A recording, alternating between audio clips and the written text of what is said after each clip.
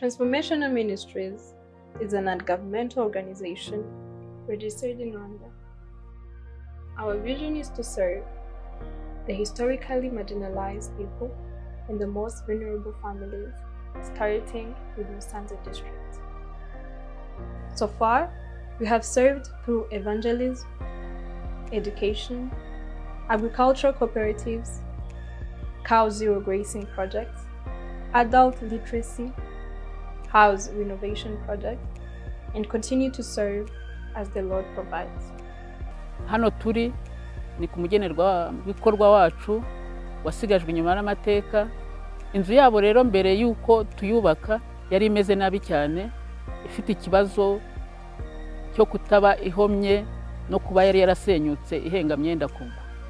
Umushinga uhita ufata initiative yo kuvuga ngo reka dufashe bano bantu babe heza, babubakira ino nzu. Iyi nzu mureba ifite ibyumba 3 na saro. Musenga gwaraze kuza kudufata kutuvaniriye kutugeza hano badutuma ngo nituza kwenda mabati ku murenge tuvuye kugwendayo turagazana tugageze hano bahita barikubakira. Mbere hari imyumvire yuko abasigana n'amateka badashobora kuba bakorora inka. Kuba rero barahawe inka twashaka kwerekana ko bashoboye. Imfite y'agaciro iri kumbereza ifumbire nkabonamo ngatugurisa nkabonamo utuzumba tw'abana gwase yabuze gutitambuka sira kazima kimfite n'agato n'ubuzima buzima. Ubwo iyo mutayimpa kibonda ameze nk'umusazi noneho nyiboneye nta kibazo ndi kubona agasabune kabona nakenda.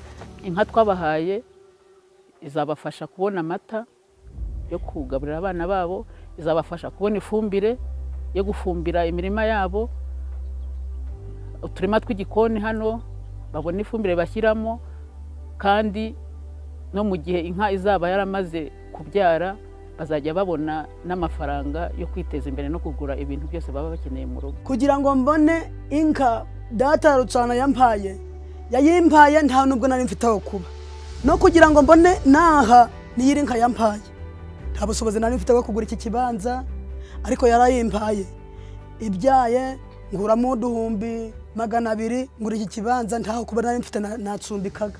Umushinga gwadufashije gushira abana mu ishuri. Abana bigishwa n'umushinga ni 2.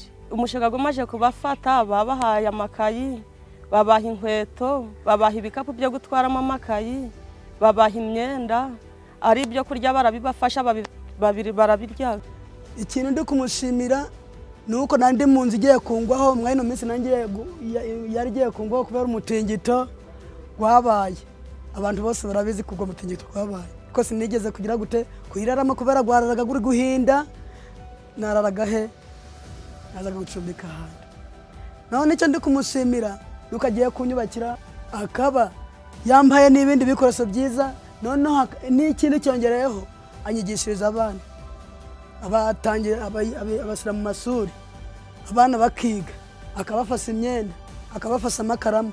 Ubwo bushobozi ntabwo nari mfite ko nabwigezaho. Muze kunsura ndi mu nzu ya nyakatsi, iyi ni nyakatsi ndimo. Ubw'Imana yose yankoreye n'ise iracabinkorera. Ubu ikindi gushima uko mwaza muze kunsura ugu munsi muzagaruka hano hahindutse hari agandi mateka. Ndi kuryama ngasinzira nta mvura iri kugwa ngingweho, ndiko umwana wanze ari kuryama yisanzuye, nanze ndi kuryama nisanzuye, nzaba ndi gukinga ingufuri, ndi gukinga urugi, ndi gukingura nkongera nkinzira, ndi kurya neza. Ubwo byose nzaba ndi gushima rwose. Despite the fact that we've had very little amount of money or the little budget, we've been able to have a real transformational and restorative or redemptive success, in that in the little time we've had, we have over 180 students in the primary schools who are continuously doing well. Some of them are actually at the first in the classes and they are well organized. Others are struggling as the background of their nature dictates on them, but they are all committed and interested to go ahead. We have 9 in TVETs students who are doing very well, and they're actually very committed and they're disciplined, and they are craving for restoration, and they're seeing the importance of their future and productivity. We also have 4 in the university.